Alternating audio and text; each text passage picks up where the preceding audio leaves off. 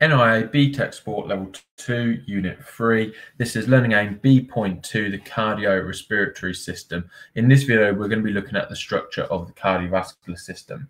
Now, the cardiovascular system, also referred to as the circulatory system, consists of the heart, blood vessels, and blood. It forms the major transport system in your body, which carries food, oxygen, and all other essential products to tissue cells, and takes waste products and carbon dioxide away. Oxygen is transported from the lungs to the body tissues, while carbon dioxide is carried from the cells to the lungs.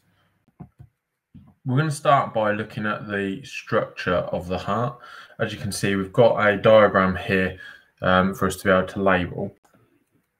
Now, first of all, you can see that we've got a key here which shows oxygenated blood and deoxygenated blood. And you can see this is color coded within our diagram as well. So anything that's blue is deoxygenated blood coming into the heart or coming out of the heart. Anything that's red is oxygenated blood. So to start off with, oxygenated blood will come into the heart from the lungs. So we'll just put these in. So these come in through the pulmonary veins. So typically, veins will always take blood to the heart, where arteries take blood away from the heart. Now, these veins here are the only two veins that actually have oxygenated blood because they come directly from the lungs. When this oxygenated blood comes into the body, it comes into the left atrium, as you can see, is this area just here. So I'm just going to put the left atrium across. This then goes into this section here, which is our left ventricle.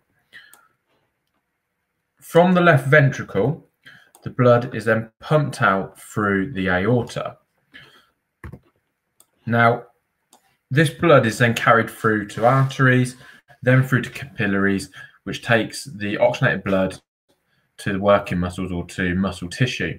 We then have waste products that then come back through the capillaries, the deoxygenated blood as well, and these then come back through veins. And this is why when you look at your arms, you'll be able to see your veins, and they're a bluey, potentially a little bit of a green type color, mainly blue-like color, just because they don't have any oxygenated blood.